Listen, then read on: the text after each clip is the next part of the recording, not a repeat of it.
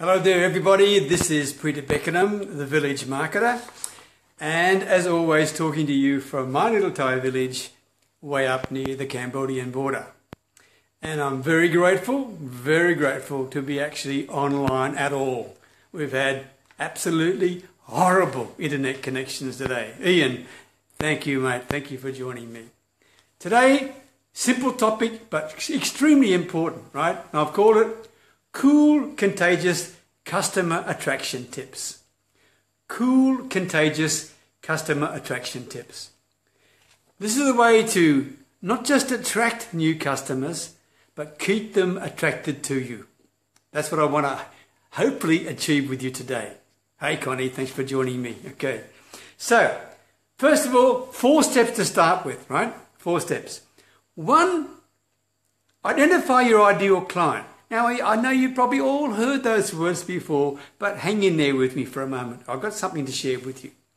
Identify your ideal client. What I mean by that is this. Think about this. Does your prospective customer have a need? Think about that. Do they have a need? Secondly, is that need emotionally strong enough that has forced them to go searching for a solution? Right? So this is all part of your ideal client. 1, that they have a need. 2, that the need is emotionally strong enough that has forced them to start making and searching for a solution. And 3, they've been searching for a solution, but at this point they haven't found what they're looking for. That to me is the ideal client, right? Because it's too darn hard to convince people, and you shouldn't have to, convince people to have a look at something if they don't think they've got a need for it, right? By all means, you can talk with them and share with them and expand their vision and take them down a whole lot of discussions, things, until they realise, ooh, Peter, maybe you're right. Maybe I do have a need. But my goodness, that's a lot of work, right? So that's why I'm saying it'd be far better. And an ideal client to me is one that is sure they have a need. Secondly, they've acknowledged they've got a need and they're emotionally disturbed enough to go looking for a solution, but they haven't found it yet. Or they've found a whole lot of solutions, but they don't know which one to pick.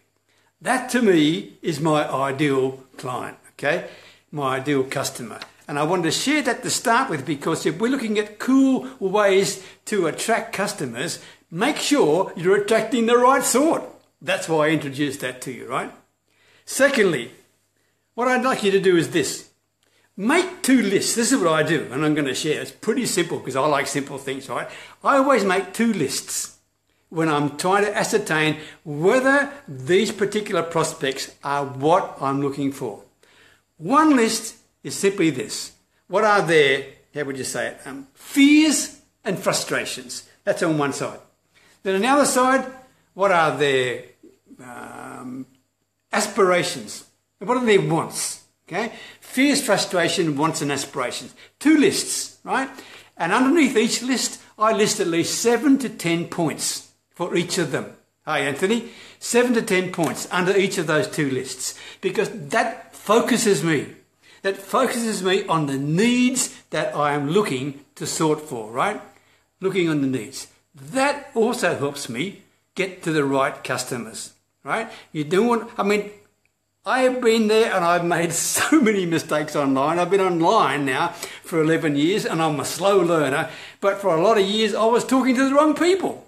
I thought I was doing well, right? But the people I was talking to either didn't have a need or didn't have the money or weren't interested, and I wasn't smart enough to pick it up. So I'm just sharing with you now, if you follow what I'm trying to say to you, you will cut through that and you will start getting to the right potential customer, and that's when you can attract them, all right?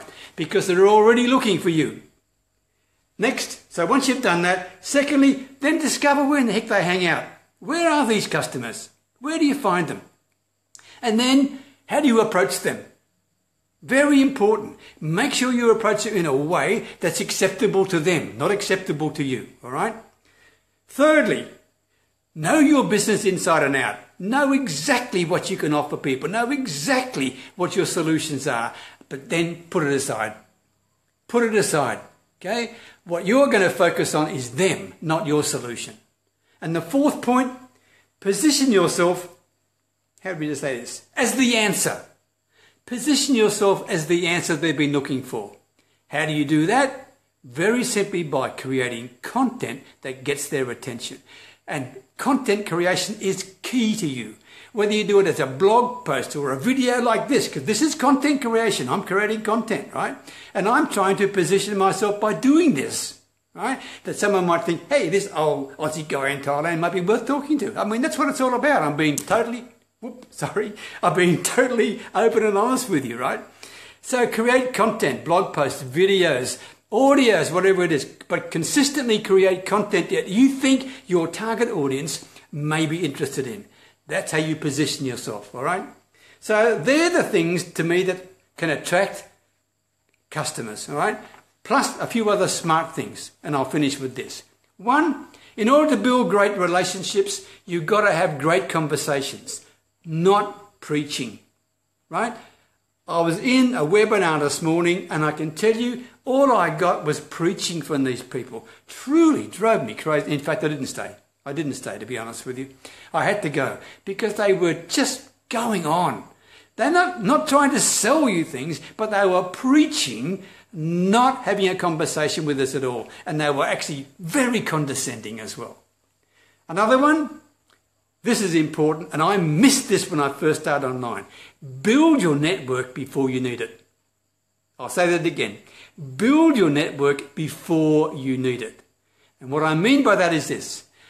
Look for people who are sharp right now. Look for smart operators. Look for people who you know will be real growth potential. Okay? And hook onto them now. And build relationships with them now. And then work with them and go with them. Very important. In other words, the best answer is to follow the person, not the position. Okay? Identify who's in your network right now, who are smart cookies and on the rise, and go with them and keep with them. I can tell you, if you build relationships with action takers who are really about to take off, then your business will take off as well. All right? Next, know the person's agenda and then help them to accomplish it. Many times you can be in a conversation with somebody, right, and they're not paying attention to you. The reason they're not paying attention to you is because their agenda is more important than yours. So make sure you know what their agenda is, okay? Know what it is, and if you don't fit into their agenda, then have the guts and the just be open enough saying, is this the right time to speak with you right now, or should we pick another time? Just say it, get it out front.